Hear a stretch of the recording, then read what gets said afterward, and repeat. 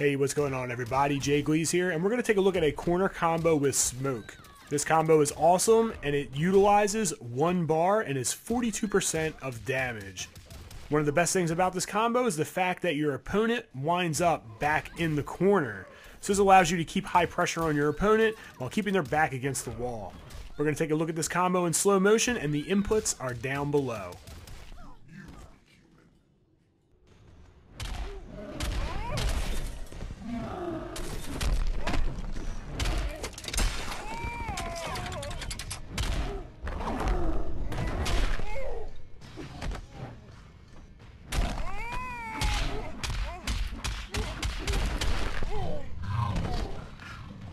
So that's it. Not too hard, but very effective. Were you able to complete this combo? Leave a comment down below and let me know. Also, if you are still interested in more smoke breakdowns, be sure to check out my tutorial. I'll put the link down in the description. I go over everything from his best normals as well as his vortex.